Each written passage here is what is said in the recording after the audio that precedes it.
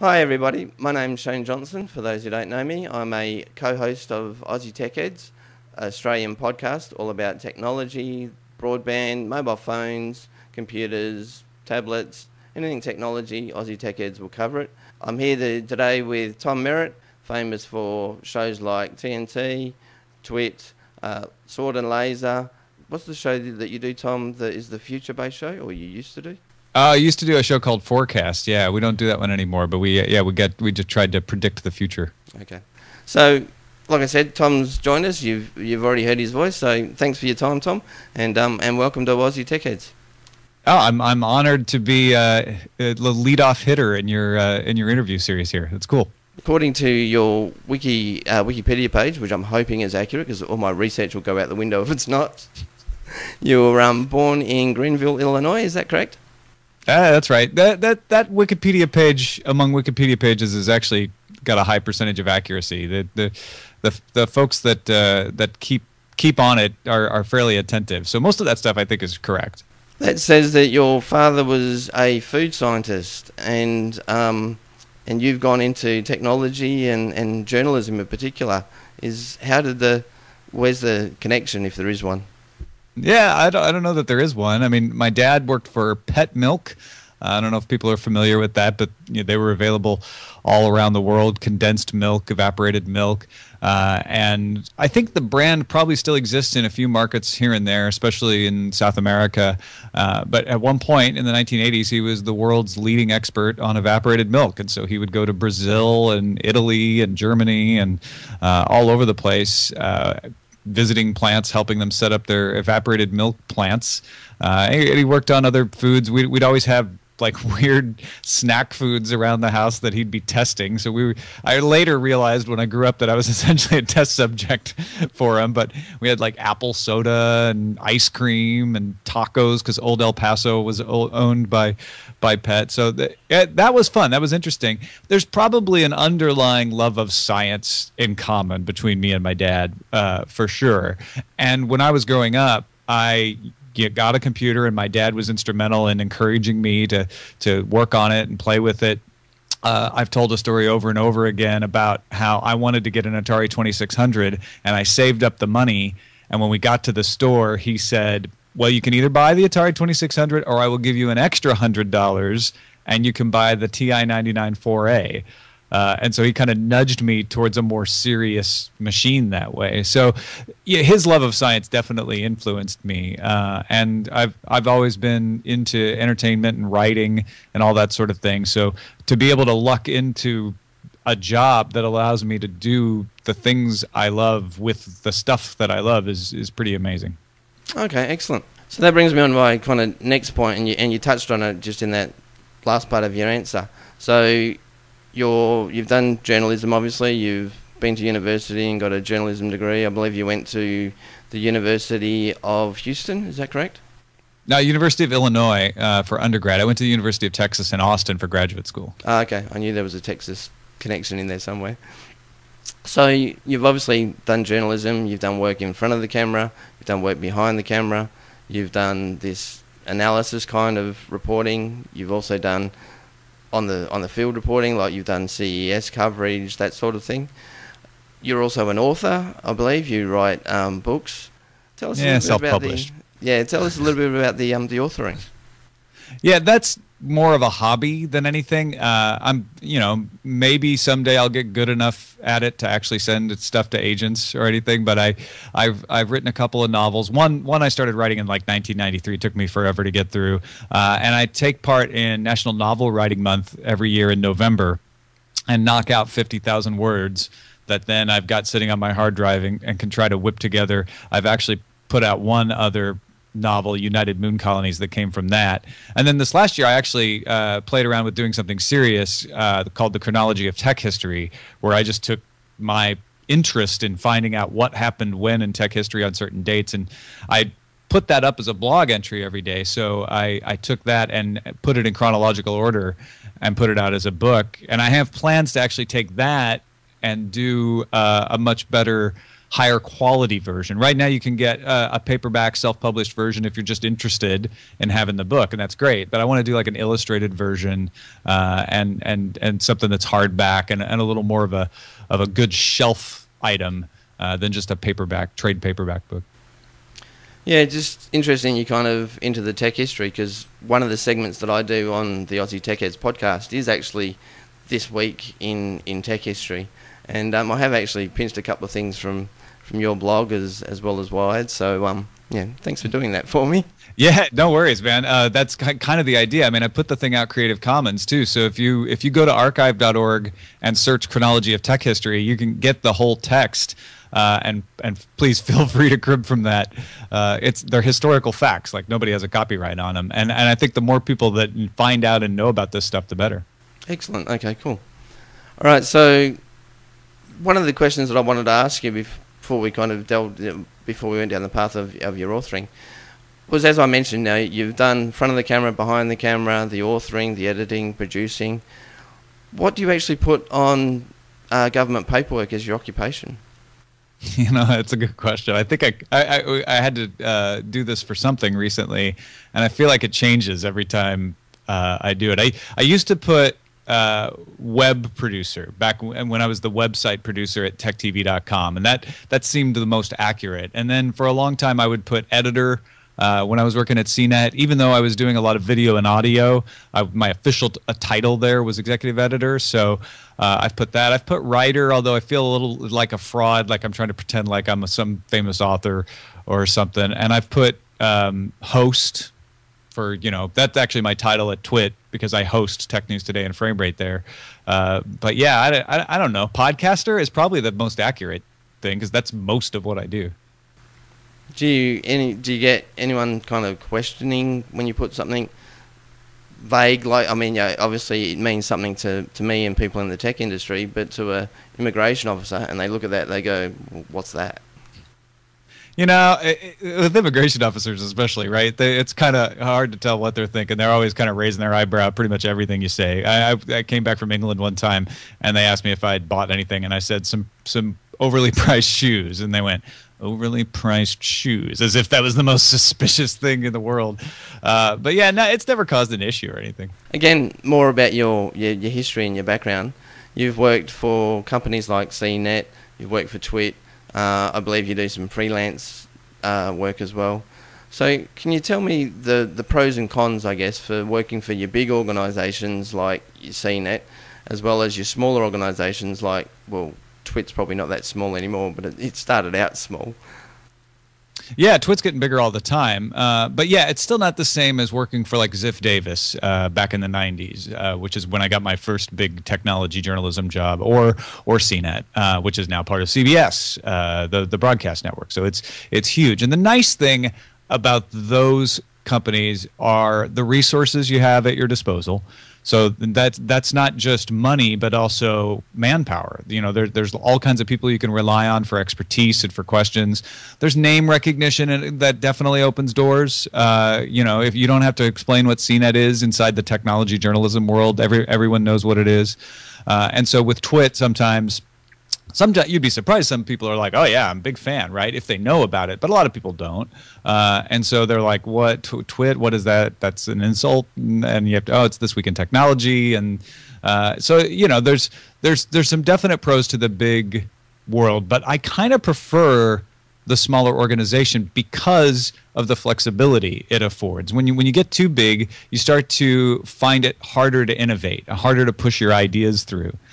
When you're in a smaller community or a smaller organization, you have a lot more that you can just do. And that's the downside too, is that you have to do it. There's not a team to do it, but you can just do it. You don't have to go to a meeting and get sign off and get approval and allocate the resources and wait for 5 other people to do their part and misunderstand it and then explain it and all of that.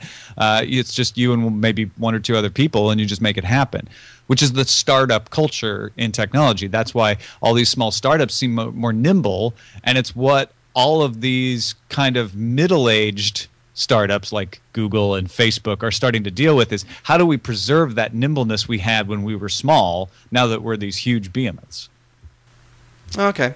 So just on that the flexibility and the immediacy, I guess, of the internet, keeping with the journalism theme, do you think that journalism has either improved or declined since internet technology and the 24-hour news cycle and that sort of thing?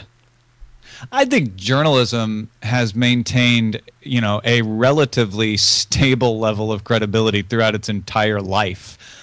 Going back to the guys who would walk around shouting out the news on street corners through yellow journalism and tabloids on into television news and now the internet. Everybody likes to think that their particular era is special in either how bad it is or how good it is, and I don't think it's either. You have change, and when you have change, certain things suffer temporarily. So does the quality of your daily newspaper go down recently? Possibly. Depends on where you live, but quite possibly it has. That's because it's an old model that hasn't yet adapted. But has the quality of tech journalism gone up? I think immensely since the 1980s because of the flexibility that the internet provides. And so when I hear people talking about, well, journalism has to be saved, journalism can't survive in a world of free news on the internet, I look at things like tech journalism and I look at things like blogs and lots of niche topics, and I see that there's very high quality stuff being done and making money, not making scads of money maybe, but it's able to stay afloat. And I think that just shows that the old models that were doing the old kinds of journalism are going to take longer to adapt, and I think they will adapt. And I don't think high quality journalism goes away. In fact, I think we might have access to higher quality journalism overall, because instead of relying on your local television, radio, and news source to kind of bring you everything, you can rely on a global source that has the best people in the best places. It's going to fluctuate in quality, and you're always going to have crappy stuff. You're always going to have people doing the kind of news that's shallow, that appeals to the lowest common denominator, and we've always had that. I mean, that's what the tabloids were about in the late 1800s, so I don't think that's new. It just goes in waves, and sometimes you'll have a period where higher quality seems to be winning out, and then it'll go back the other way, but overall, I really do feel it remains constant. Like you said, there's different size organisations, there's different funding, resources behind some, and they have their own niche market. So that brings me on to the next thing that I wanted to ask you about.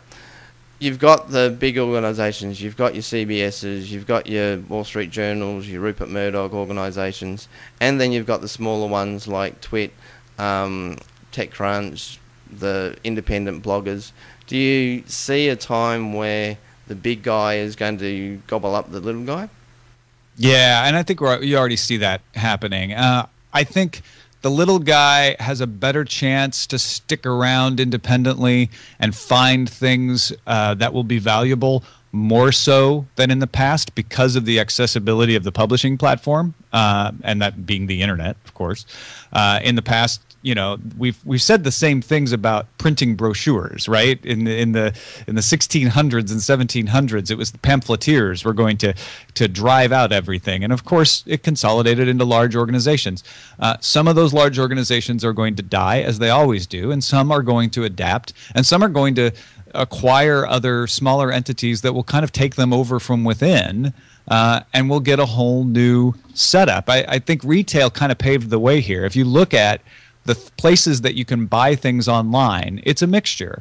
You've got your Amazons and your eBays that are brand new products of the internet, but you also have lots of other established retail that has been around in brick and mortar forever that have finally kind of figured out how to catch up and sell things over the internet as well.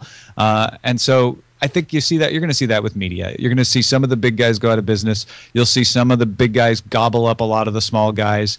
You'll see things like AOL, which here in the United States was an internet service provider for years, still is to a certain extent, but it's also much more a media conglomerate, and it's Bot and Gadget and TechCrunch and the Huffington Post, and it's creating a whole brand new association of these brands and a brand new big guy, possibly, at least in certain areas of journalism. So I think I want to, I want to go back and emphasize that I think that you will see more successful small operations than you have in the past because of the fact that I can do this in my basement of my house, right? I mean, I could set up some lights and a camera and an internet connection and broadcast. That wasn't possible before. It was much more costly.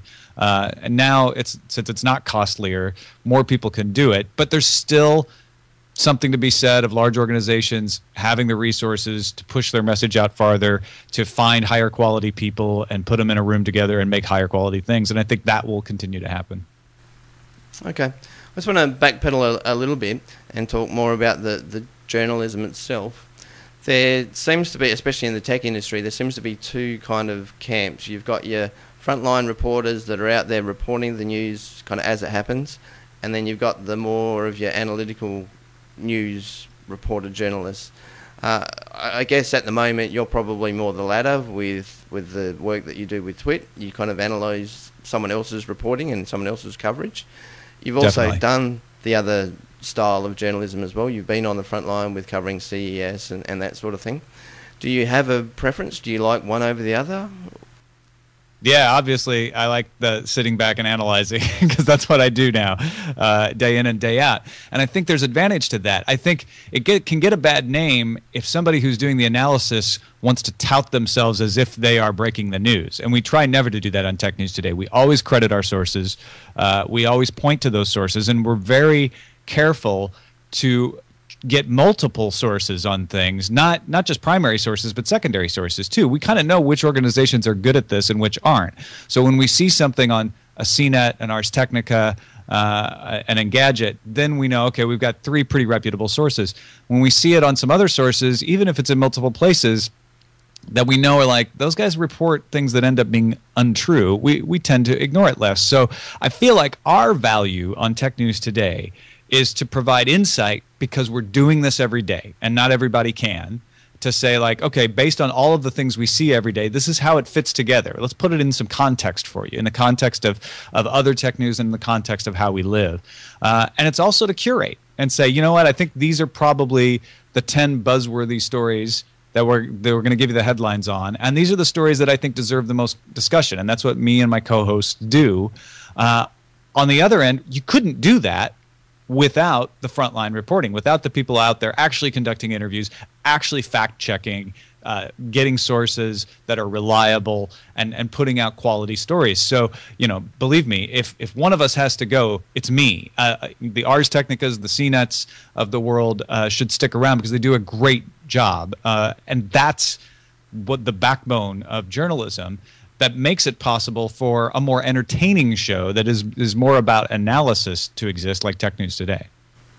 Probably to go further into that, and you touched on the being accurate, being creditable, having the story right. How much harder is that when a lot of the stories break over social media like Facebook and Twitter and all that kind of stuff? Yeah, I mean, one rule to follow that we try to follow is always, if you're going to say something happened, always say where it happened, right? If it happened on Facebook, you say people on Facebook are saying, because that we're getting literate enough at this to know, all right, wait a minute, people on Twitter are saying. And in fact, we've run into that a couple of times. And I remember specifically when Steve Jobs stepped down, we saw it on Twitter first, and we were very careful to say, someone on Twitter is saying this. And then we're like, actually, it's the Reuters Twitter feed, but that could be hacked. So there's a level of like, we think it's probably true, but we're still looking for another source to confirm it. And that's when we either look for an Apple press release to go up, or we see that somebody like The Verge or Engadget has like, okay, we've got confirmation from Apple that yes, Steve Jobs is. That's when we start to put it. And I think in that case, it was either Wall Street Journal or New York Times that finally came across with the story that we're like, okay, now we have a reputable source reporting this directly, and so we'll do that. A lot of people say, well, why don't you go cover your own stories? Why couldn't I have just picked up the phone and called Apple? And the reason is you have to develop those kinds of relationships to get them to answer the phone and give you anything, and those relationships are limited, and there are plenty of great organizations out there already taking up those relationships. We don't have the resources to do that. So what we do is what we can do with the small team that we have. Okay, just to touch on a point you mentioned earlier, how you said that there are still organisations and people that don't know TWiT. Is that somehow influenced the lack of networking and connections you do have in these companies because they don't know TWiT, or they do know TWiT but they've got the wrong impression of TWiT?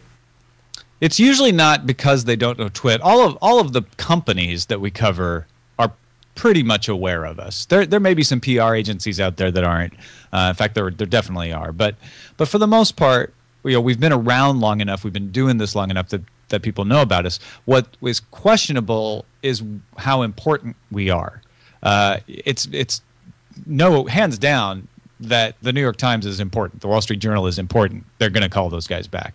Even at CNET, when I was working at CNET, we would sometimes not get stories or not get review units because we were on the web, right? So there was a little like, well, it's CNET, but, and then below CNET, when especially in the early days, and Gadget would complain like, oh, they give everything to CNET first before us. And TWiT's way down on that totem pole. We even though we've been around since 90, well, not 90, it was 2004, 2005 when Leo started it. It's been a slow climb, a slow rise. Leo's name carries a lot of weight. But at the same time, because all of our shows are essentially discussion and analysis, we're not out there developing those relationships all the time. So it's a little bit of column A and column B. One of the things is that, we're such a small organization that we're farther down on the priority list sometimes. And the other thing is that we just don't have the resources to constantly be making those contacts. All of that said, it's definitely possible to make them. And I think our product review show shows that. Shannon Morris, who produces that show, has done an amazing job building on what Nicole Lee started in making contacts with vendors to get review units. And now that we started knocking on doors and asking for things, we get more things. And there are definitely people who are like, oh, yeah, Leo Laporte's going to review this? Absolutely, we'll get it to you. Because he's been doing this long enough that his name does open some doors in a lot of places. The one thing Leo's kind of known for is the fact that he'll call it as he sees it. He doesn't sign NDAs, and I guess that way he gives him more freedom, gives you and the other staff more freedom. Have you ever experienced someone sort of say, well, look, no, I'm not going to give you a review unit just in case, you bag the thing? I have definitely heard the other end of that. No, I've never heard anyone say we're not giving you review units anymore because we're afraid you're going to say negative things. And most of the stuff I ran into at CNET, we actually do sign NDAs at TWiT now for certain products. Leo tries to avoid those. I try to avoid those too, actually, because I just don't like trying to remember what I can and can't say. I want to be able to, when you're dealing, that's the one thing about dealing with analysis, you want to be able to have your opinion all the time. You don't want to have to hold it back. At CNET, definitely, there were a couple companies that stopped sending us review units for a while, and, that was that. We still reviewed the stuff. We just got it by buying it most of the time. And they were companies that were kind of punitive to a lot of people, so we weren't in the same boat. What is more common, we weren't in a different boat. What's more common is to have companies complain afterwards that you weren't fair or you weren't accurate. No one will ever say, we're going to cut you off from vendor units if you don't change your opinion. That's too crass. But what they will say is, no, what you wrote is misleading, or it's wrong, or give us a chance to show you why what you wrote isn't accurate. And that's a delicate line, because if you are wrong, you want to correct that as a journalist. You want to, we all make mistakes and you want to make sure. But there are times when it's like, no, I'm not wrong. You just wish I was wrong, or you're trying to spin it really hard. And that's where it gets tricky when you're dealing with the vendors directly. All right, so I want to move on to a slightly different topic. It did kind of follow on from when we were talking about Facebook and Twitter. And that's the topic of privacy. In your opinion, is there ever been and will there ever be true online privacy? No, not true online privacy. I think it's safe to always operate under the assumption that everything you put in digital form, frankly, everything you say out loud too, can be discovered. Doesn't mean it will be, but it can be. So I think in that absolute sense that you put the question, the answer is no. But I think there's a lot that can be done to protect privacy. I'm not a Scott McNeely who says you don't have any privacy, get over it. I think a certain level of privacy is not only important, it's essential for the operation of the internet. You just have to understand that there are gradations of it. And if you have good privacy somewhere, don't expect that it will always 100% protect you. You got to be aware of that. And so be smart about it. I think where this battle truly is being fought is a negotiation over how much of my information am I going to give to a company in exchange for what they have to offer. And what Facebook does, in my opinion, isn't so much invade privacy, it's seize information for purposes that you didn't originally give them the information for. And Google gets in a lot of hot water for the same thing. So it's more about, okay, I don't mind giving you certain information about myself if I know what you're going to use it for. Don't start using it for something after I gave it to you under a certain premise, and that's all being worked out. A lot of the information that I found when I was doing research for this interview was all online. Like I said, your Wikipedia page, basically most of it came from that. What I know of you on TWiT and with your work with CNET, Sword and Laser, the work that you've done with Veronica, and you know, yada yada yada, has there been, you being a public figure, and I mean I guess you're probably more used to it, of how the internet works and how privacy works and what you need to do. But that said, has there ever been something that you didn't want to get on the internet actually get on the internet? Sure. I mean, nothing dramatic. I've never had some big secret about myself that I was trying to hide that got published. That has happened to other people, and some people get very upset about it, and some people just kind of shrug their shoulders and go, well, you know what, I know how the internet works, so I expected this might happen. And I feel like that second is probably the best way to deal with it. I've been fairly comfortable with sharing a lot of things, and that has helped me not get upset when things get shared, because I talk about my family, I talk about stuff that's going on in my life, on my shows, on Twitter, and honestly, most people really aren't interested in digging up weird, bad stuff about you. Some people are. There's enough of them out there that it definitely happens, but I think I've been pretty lucky in that respect.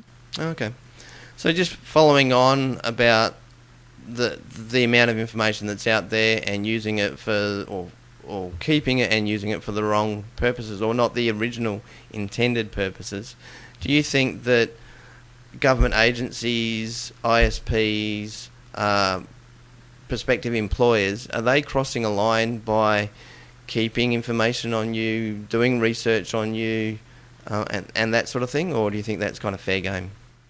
I think it all depends on disclosure. I think it's fine to collect information that's publicly available, scrape it off the internet, as long as I know they're doing it. I think it's fine for a company to hand over certain aggregated, anonymized data to a government research institute, as long as I know they're doing it. I want to be able to say, no, actually, I don't support that, and I don't want my information going into that data bank. Or to be able to go say, oh, that seems like a worthy institution, and the data they're taking doesn't seem like it's all that dangerous for them to have, so okay, I'll allow that. It's all about opting in. And frankly, that's the lesson that Facebook seems to be very slow at learning, which is don't just change things because you're an engineer and you know it's going to work well and you don't think it's very harmful and you change it. You've got to get people to sign off on stuff, and that's hard. When you're running a website, I mean, I ran TechTV.com for a few years. It makes things harder. It makes things slower.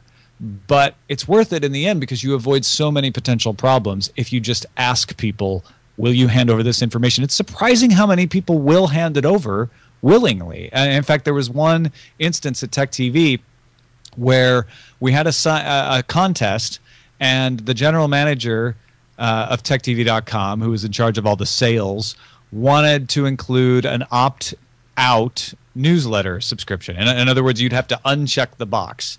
And I'm like, that's a bad idea. You don't want to force people to get stuff that they didn't expect they're going to get. And he's like, well, it's right there. It tells them they're going to get it. They can uncheck the box. I'm like, yeah, but people don't read closely, and this is going to show up in their inbox, and they're going to accuse us of spamming them.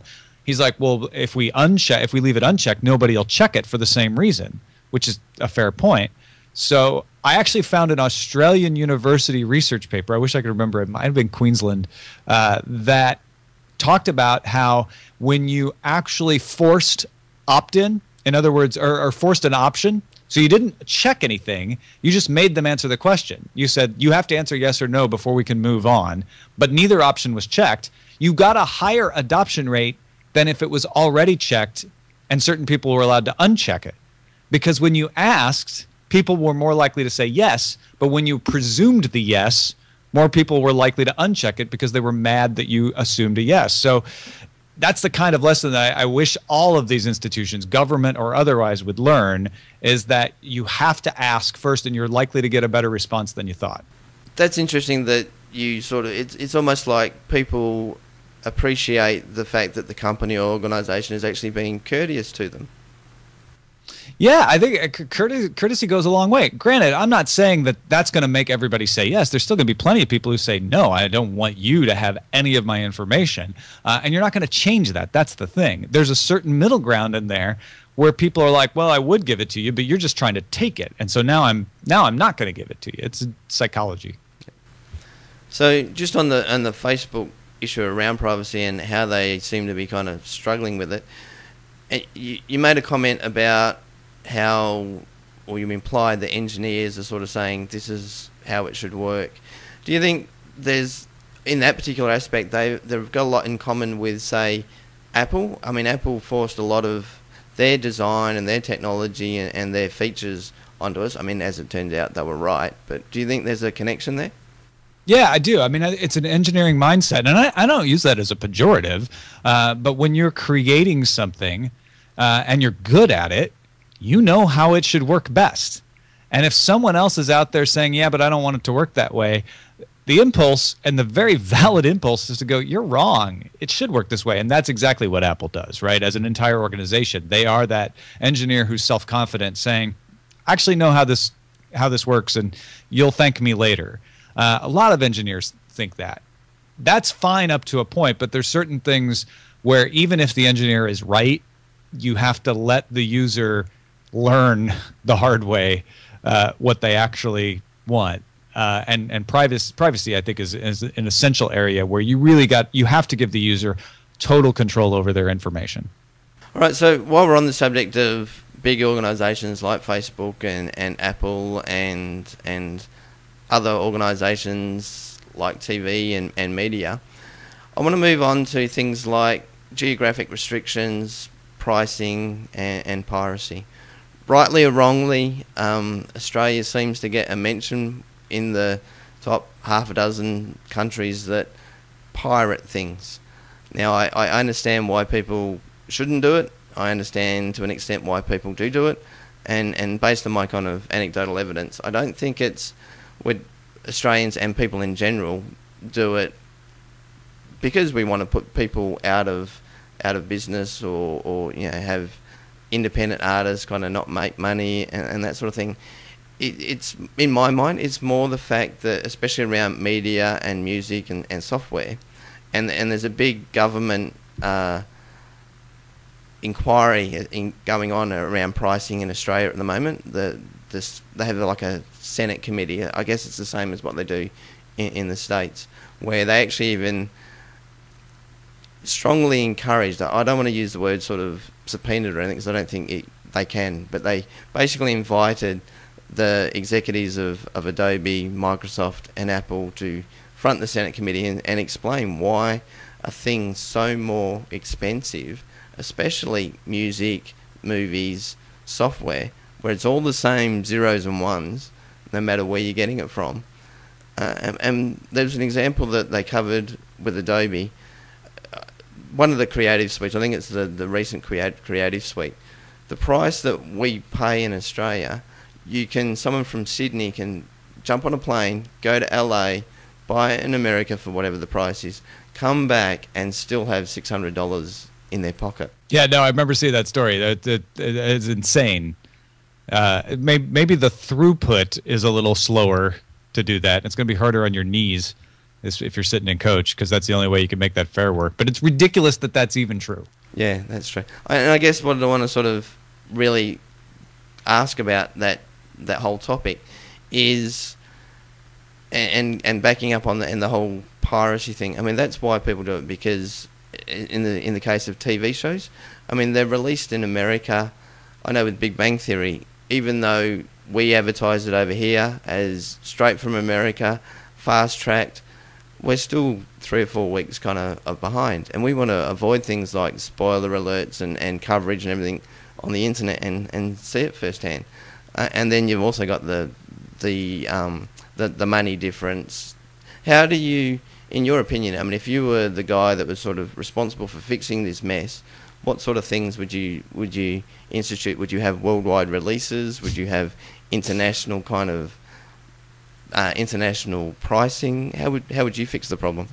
Yeah, if I was king of the entertainment industry, I'd totally do worldwide releases. And I think we'll end up there. It's just a fact of the internet that time difference matters very little anymore. And we have some things like that in the United States of our own. We don't have as many because so much of the content is produced here that we get a lot of it right away. But Doctor Who, for instance, for a long time was aired sometimes up to 6 months after it aired in the UK. And so if you're a Doctor Who fan, I mean, you get the Christmas special in July. That just didn't make any sense. So there was a strong motivation to go and get them elsewhere until BBC America got hold of the rights to air Doctor Who, because it was on the Sci-Fi Network here before that. And at first they were putting it out like a week later, and I was like, well, I guess that's fine. I mean, that's better than months and months. But this finally they just gave up, and they're like, look, we're going to put it out simultaneous. Now it won't be the hour that it's showing in the UK because of the actual time difference, but it'll be essentially the same day. And the Christmas episode actually showed on Christmas in the United States. So woohoo! We finally have one organization wrapping their head around it. And there's other things like the Oscars, for instance, is an exception to this, but most awards shows in the United States, even though they happen in Los Angeles, are shown on tape delay in California because they think, well, 5 o'clock will be too early for people to tune in to something. So we want to show it in prime time at 8 o'clock. There's just a bunch of ridiculous like stuff like that, which has got to go away, because we all know the dirty secret, even if it's wrong, is that you can access all of this stuff anyway, some way or another, if you're persistent enough. Now, why not compete with that by offering a higher quality, easier to get version that you can charge for and make your money? And the problem is a misunderstanding of what's going on in the world and how prevalent internet access is and what it means to folks. And also just an emotional action of like, I'm not going to bow into these young whippersnappers who want everything whenever they want it, which is just irrational. I mean, it's a marketplace.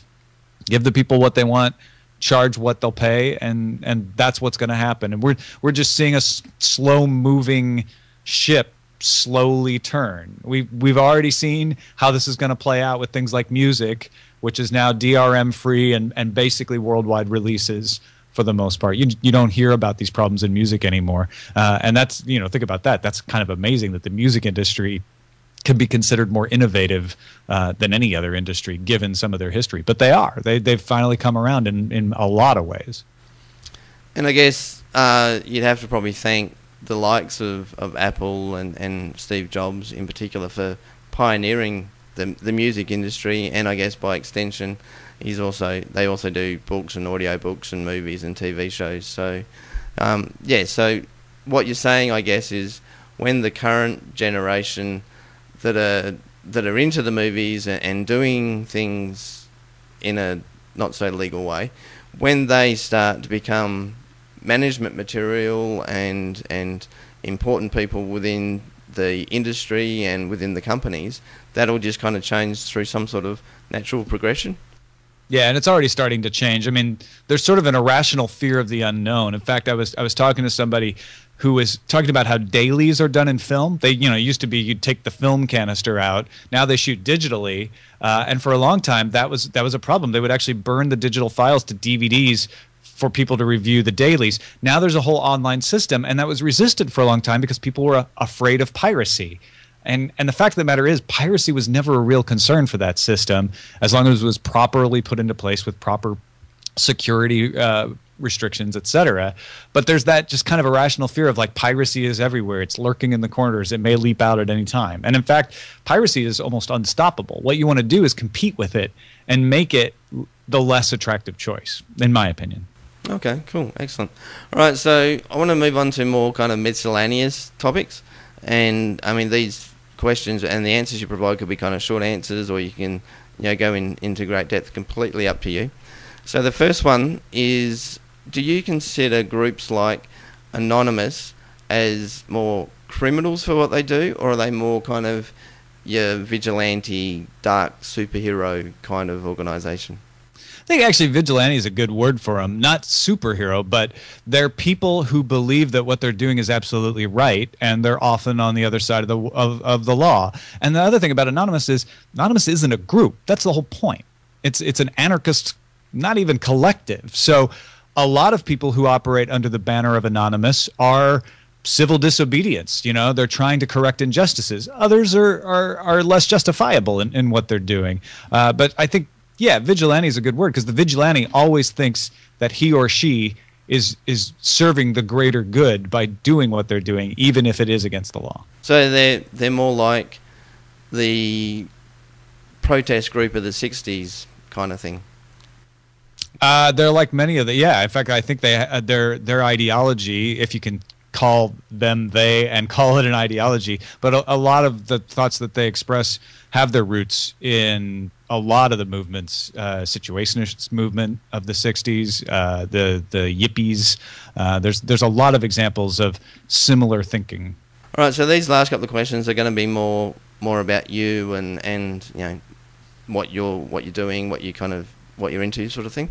So outside of technology, what other stuff are you into, and what would you say percentage-wise that kind of takes up of your time? Yeah, these days, doing the shows that I do and the things that I do takes up a large majority of my time. The things that I do when I'm not working on stuff is eat. I love to eat out. There's the gastropub movement has got kind of a hipsterish reputation, but man, there's some good food with really good craft beers out there. So if I'm going to be branded a hipster for going to gastropubs, that's fine with me, because I enjoy eating it, even if I don't always enjoy all the people around me. So yeah, I like to eat. I like to travel. I like to visit places, and I go jogging with my dog, which is always fun. Okay, I thought there'd be exercise in there somewhere, because obviously I've seen some of the CES coverage you did where there's like you're standing and you're not stuck behind a desk, and you're a tall kind of lean kind of guy. Yeah, well, I'm lucky in my metabolism too. Yeah, exactly. I guess if technology wasn't the thing, are you, other than the jogging, did you ever consider things like basketball, volleyball, that sort of thing? I played some sports in high school. I played baseball, I played basketball, track. But yeah, I was never very good at any of it, so it was never a serious career thought for me. Basically, just on the career, what do you see happening with you personally? What have you got planned for the next 12 months, both personally and through TWiT? Yeah, I'm doing a lot of stuff. We're full speed ahead on Tech News Today. Could not be happier with that show. Right now, I never want to stop doing that show. Sarah and I are just clicking. It's fun to do. People seem to like what we're doing. Knock on wood, I hope it stays that way forever, because it's just a blast to get up and do that show every day. And I really enjoy what I'm doing with Frame Rate, which is our cord cutting show, because I've always said we're just too early on this show, because it's not one of the more popular shows that I do with Brian Brushwood, but it's getting more and more popular as more and more people are getting their video over the internet, or you got shows like House of Cards created specifically for Netflix, lots of shows created specifically for Hulu here in the US. You've got lots of shows being created for the internet all over the world.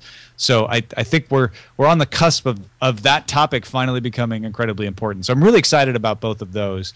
I'm also working on a bunch of independent projects. I have a really crazy project I do with Justin Robert Young called FSL Tonight, and we're going to try to do a Kickstarter for our 3rd season. The idea behind the show is that we're sports announcers recapping fantasy sports, literally fantasy and science fiction sports. So the teams are drawn from science fiction and fantasy, like the Vulcan Velocity or the Mordor Crows, and that's just a lark, essentially. And we've got a 3rd season of Autopilot coming up at the end of this year.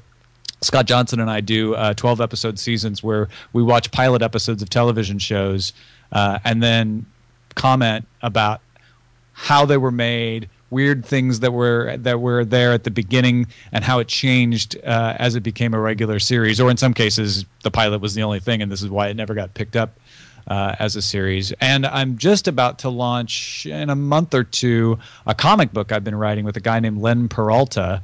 And more details to come on that, but I'm really excited about that. We're having a lot of fun putting that together. He's a great artist.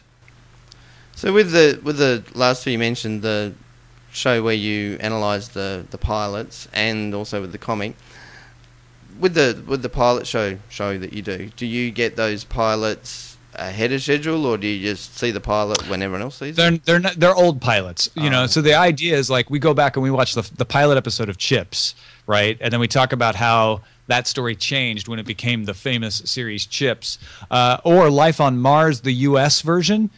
We talk about not only how it changed from the UK version, but also there was a pilot shot with an entirely different cast that we can look at, and we can say, okay, why did they change it to Harvey Keitel and the other cast members that they changed it to? So it's more old shows than current shows. With these shows that you're doing, I mean, with TWiT as an organisation, they're obviously more into the tech theme of shows. With these shows you've just mentioned, they're not necessarily in that vein. Do you see TWiT expanding to cover more genres, or are they going to remain tech focused? No, I think they will and should remain tech focused. The few times we've ventured outside of technology at TWiT, it hasn't gone well. The audience wants us to do tech, and they want us to do more tech. The most successful shows we've launched recently have all been like right in the wheelhouse of technology. Things like All About Android, i5 for the iPhone, Know How, which is our help and how-to show. Those are all hit shows now, and they're right in that wheelhouse of technology. So some of the stuff I did, like Forecast that we mentioned at the beginning, it ventured too far outside of the mainstream of what our audience wants. And the audience is growing, and we know what they want. So we're going to keep giving them good stuff in the world of technology. I guess other examples of shows like that would be, Dr. Kiki's Science Hour, Ray Maxwell's House. I used to love that show. That was a good show, that one. But yeah, because they were kind of probably just that too far out of technology, that's why they kind of didn't last, which is unfortunate. Yeah, and they, Dr. Kiki is still doing her Hangouts for Science Hour type content. She's still got This Week in Science, and so they'll probably flourish better outside of TWiT. At least that's the idea, is they have a better chance. All right, so one final structured question. With TNT, or with the whole TWiT thing, you've moved to Los Angeles. I believe that was primarily because your Wi-Fi lane got a job with YouTube. Is that correct? Yep, that's right. So how does that work in that, I mean, is it a purpose-built studio? Is it just a room in your house? Do you... Has it changed the dynamics of the show, like TNT, the fact that you're still kind of the anchor, but you're not really there running the show?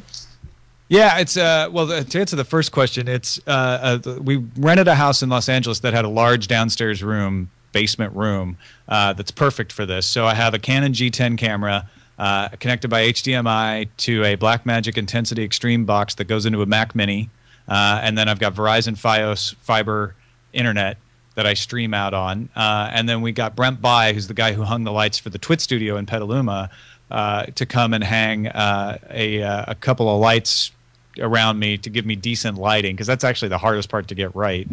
And then I've got a Heil PR40 microphone, and that's it. That's all I need. That's hooked up to a blue Icicle USB to XLR adapter. So Yeah, purpose-built. Studio might be a strong word for it. We were really concerned about not changing the dynamics. I mean, TWiT has so many hosts that are not located in Petaluma. Paul Thurrott, Mary Jo Foley, Gina Trapani, Jeff Jarvis, the entire Ham Nation cast. It's actually the exception to be there. So we knew it could work because we do it all the time, but we wanted to make sure we preserved the nature of the show, and it's worked out a lot better than we expected. Having the big fiber connection makes all the difference in the world with latency, so you don't get that problem you have sometimes with Skype where everybody's a little off by a few seconds. Everything works really well.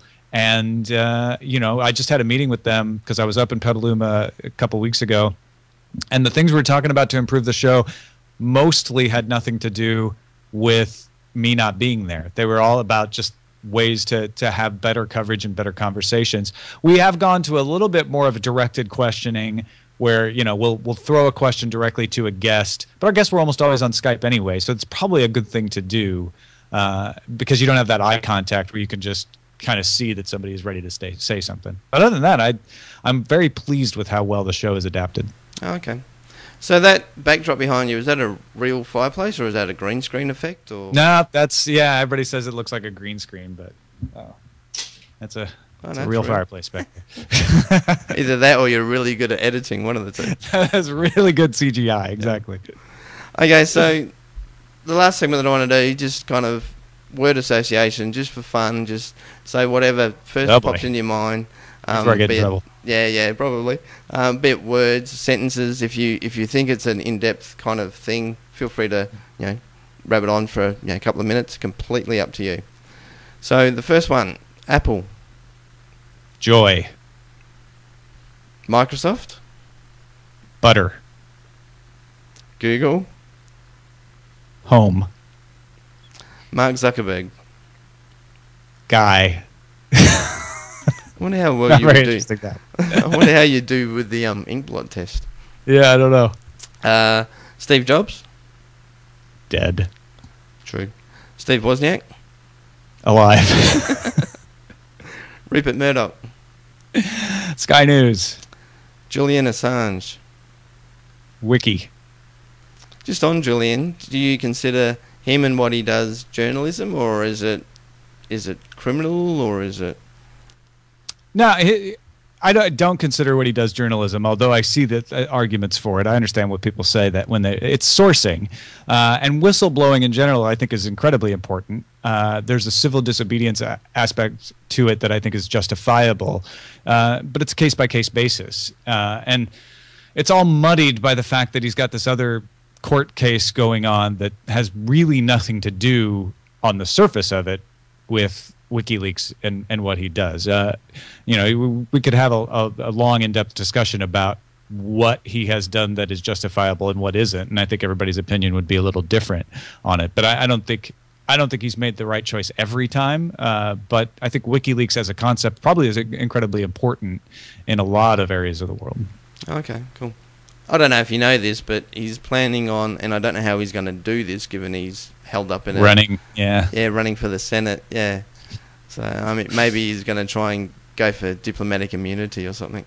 Maybe he's going to send his hair Yeah. to Australia to run in his place. Yeah, exactly. It looks like it's got a life of its own sometimes. Yeah. All right, so a couple more on this word association. Leo Laporte. All right. Boss. Eileen Rivera. Wife. Is that it? You don't want to elaborate? You don't want to say how wonderful she is?